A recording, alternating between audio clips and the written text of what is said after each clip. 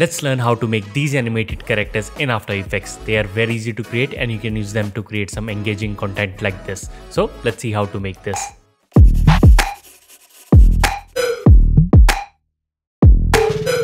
Alright, so right now I'm in After Effects, and in order to create this character animation, I'm going to use this video of myself talking, but it's completely up to you. You can record video about any object and just import it in After Effects. So first let's create a composition for our video. So I'm going to select this and drag it into this one. So now we are ready to create our character. So for that I'm going to create another composition. Let's call this one main. Width and height will be 1920 by 1080, frame rate 30 fps, and duration you can pick whatever you want. Just click on OK. To draw the character, we are going to use the pen tool. So I'm going to select this and let's just click over here and let's click one at this point as well, and I'm going to click and drag so that we have this curved line, but we are not going to use this curve. We just only want it over here. So hold on shift key to create a perfectly straight line like this. So after that we can change the fill to none. We don't want any fill, and stroke we can increase it to quite a bit. It's completely up to you. Can do it however you want depending upon what width you want. And after that I'm going to change the cap of it. So search for cap, and under the line cap I'm going to set this to rounded, and let's play around with its thickness, and we can easily change the size of it by simply clicking and moving these around like that. Once you're happy with this, we can apply some colors to this. So let's search for gradient ramp. Let's apply it, and I'm going to change this to a little bit blue. This one we can make it darker. Again, the color part is completely up to you, and let's position them to this point. So once you're done with this, we can enhance this more by simply adding some inner glow. So right click, let's go to layer style, and let's add some inner glow.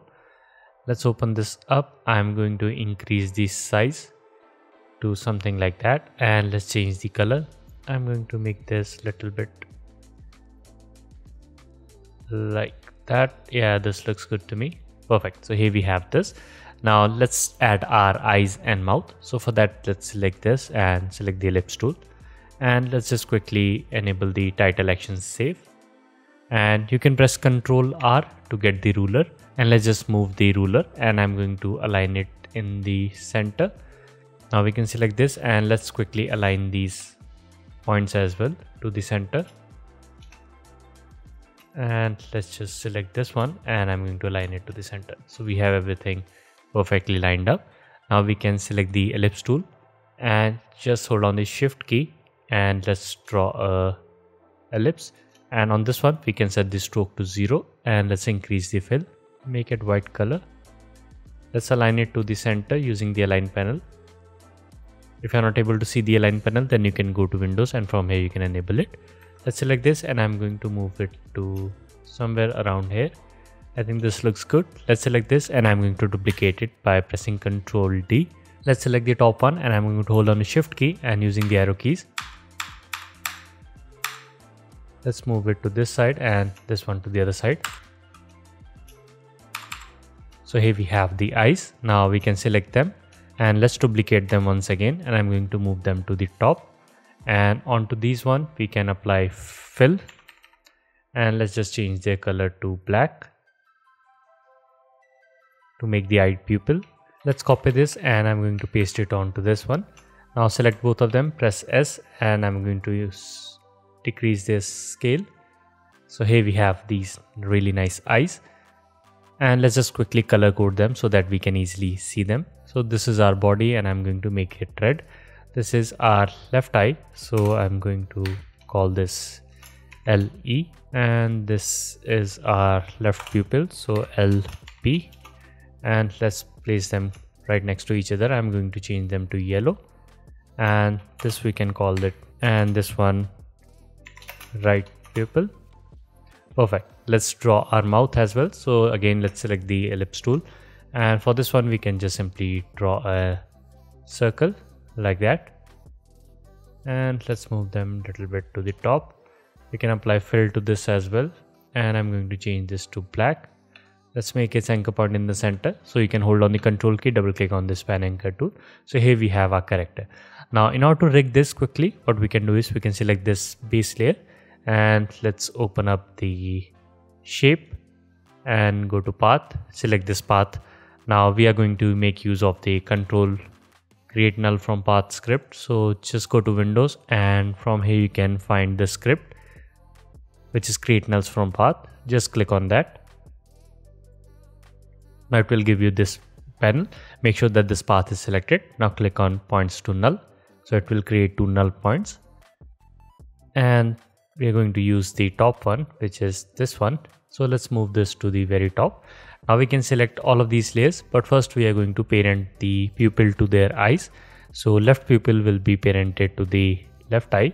So just pick whip and let's parent it to this one. Let's parent it to this one, so that whenever we move the eye, the pupil will move it with itself.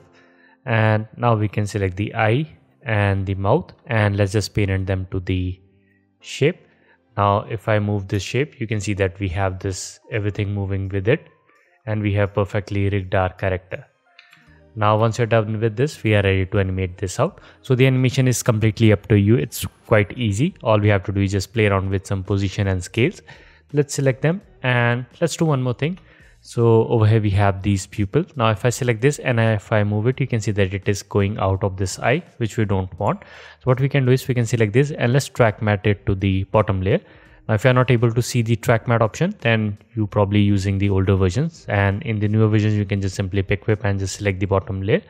And if you're using the older version, then you will have to like place this layer on top of this, then change the alpha matte. But I would recommend you to update it out. So now we are not able to see the base layer, but we can enable it by like that. Let's do the same thing with this one as well. Let's enable it like this. Now what this will do is if I move it, you can see that now we cannot see our pupil outside this eye, which is exactly what we want. Let's quickly animate this out. So before we continue, if you enjoy my work and you want to support me, then you can check out my Patreon page. Over there you will get access to the tutorial project files and exclusive templates that are available only on Patreon. So make sure to check it out. Link for that is in the description. Now let's continue. First we can add a keyframe for position. Let's move this somewhere around here, and in the beginning we can move everything down. We can get rid of the ruler by pressing Ctrl R. Let's move this down, and let's move these keyframes closer. Select them, press F9. So here you can see we have this movement, and let's just go to this point. We can have a little bit of stay, so copy and paste. Let's go to this point. We can move it to this side, and let's copy and paste. So we are basically holding it to this position, and after that we can move it to the other side. And let's copy this keyframe and let's move it to this position, and at this one we can move it to the middle. Now we can select all the keyframes, press F9. Let's go to the graph editor. Make sure you're using the speed graph, not the value graph. Let's select them, and I'm going to quickly change the graph to look like this. So we have this sharp in the middle. So here you can see we have this very nice character. Now in the same way you can like just keep on going and just repeat this step. Now once you're done with this, we can have some animation in the face as well. So first I'm going to create the blinking animation, which is actually quite easy. So let's select both of these eyes. Let's press S, and I'm going to uncheck these values. Let's add keyframe for scale. Now let's move 3 frames ahead. So you can probably press the page down key 3 times, or you can just manually move it. So 1, 2, 3 frames, and I'm going to set the Y value to 0 for both of them. Let's move 3 frames, and let's just copy the first keyframe and paste it. Let's do the same thing over here as well. Select the keyframes, press F9, and let's just change them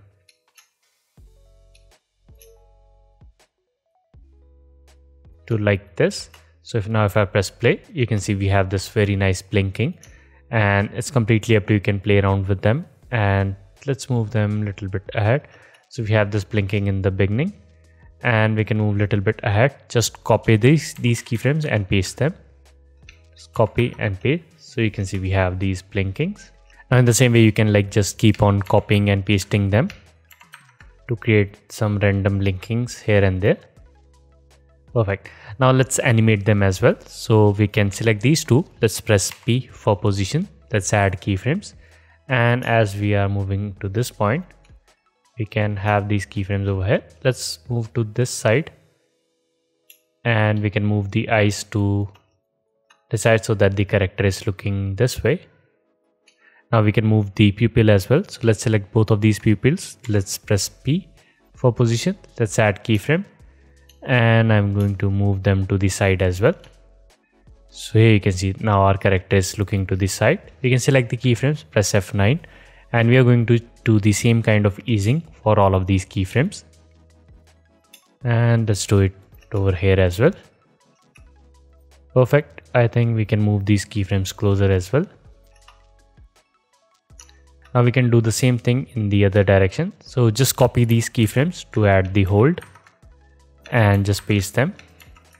Now as it is moving to the other side, we can move these eyes to the other direction, and we can change the pupil location as well. Let's move them to the other side. So now it is looking over here. We can move them a little bit up as well. So here you can see we have our character, and now we have added some really nice features to it. And in the beginning we can just simply copy the first keyframe and just paste them so that everything comes to their original position. Now in the same way we can play around with the mouth as well. So let's select this and let's press S, and we can probably uncheck these. Let's select this, let's press P for position as well. Now in the beginning we can like make it really small, so let's just check them, and I'm going to make this like that. And as we are moving to this one, we can make it bigger, and we can move it a little bit to this side as well. Now we can copy these keyframes and just paste them to add a stay, and at this one we can move it to this point, and let's make them smaller. Just copy and paste, and at this one we can just copy and paste it once again. So let's select them, press F9. Again we are doing the same easing with all the keyframes. So here you can see we have this very nice character with this mouth animation. Now in the same way you can like just keep on going and keep on repeating this step till you have a fully animated character. So once you're done with this, we are ready to add this character onto our footage. So I'm going to add this character onto my shoulder. So for that we have to roto out this video. So let's select this and go to the roto brush tool, double click on this. Now it will open up this window area. To roto this out, we are going to just simply click and drag, and it will start painting. Now you can see that it has already picked this location. We can change the quality to best, and once you're happy with this, we can probably like select this area as well. Let's hide this one. We can select this. So once you're happy with this, we can click and move a little bit ahead just to see if your track is or the roto is sticking to its location. Yeah, it is doing a good job. So you can pick whatever area you want to freeze out. So I'm going to just let's freeze out the whole footage. So once you're happy with this, you can just simply click on this freeze icon, and After Effects will start freezing or rotoscoping this area out. So once it is done, I will come back. So now the roto is complete, and you can see that we have our cutout. Now we want to see the actual video as well. So we can duplicate this, and let's select the bottom one, and we can delete the roto brush. And let's select this, and there are a few things that you can play around. You can play around with the feather. For example, I can set this to, let's say 10 or 15, whatever you want, depending upon how good your track was. So once you're done with this, we can add our video or the character by simply dragging it, and let's place it between these two layers. And if I move, you can see now it is placing, or like it is behind this. And let's just pick a point. So here we have our character. Let's select this, press R. Let's rotate it to an angle. Let's place it to this location, and we can animate it so that it is coming behind this by adding a keyframe for position. In the beginning, we can like move it down only. Select the keyframes, press F9.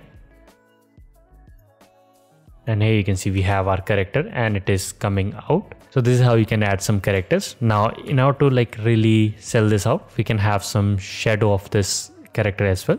So for that we can select this, press Ctrl D to duplicate this, and this one we can just place them at the very top. And let's search for fill, and I'm going to drag it onto this one. We can make it like really dark blue sort of thing, and I'm going to change its mode to overlay. So here you can see we are able to see some really nice shadow, and we can apply some Gaussian blur onto this. And before we start increasing it, we have to like flip this. So for that we can add a null object. Let's select this video and parent it to this null. Select this null, press S, let's uncheck these, and we can like flip this by simply using these values. So I'm going to set the value to -100, and after that we can place it where we have this character, something like that. And let's just make this smaller, and let's place it to this location. Now we don't want to see this character outside this, so for that we can use the track matte option. Let's select this, and I'm going to track matte onto this video layer, and make sure that this video layer is also visible, so we can uncheck this. So here you can see we are able to see the shadow, and let's increase the blurriness to something like this. We can press T, and let's lower down the opacity. So now if I press play, we have our character, and we can see the shadows looking very nice. And this is how you can create these kind of characters, and it's completely up to you. Can like place one onto the shoulder, one at the head.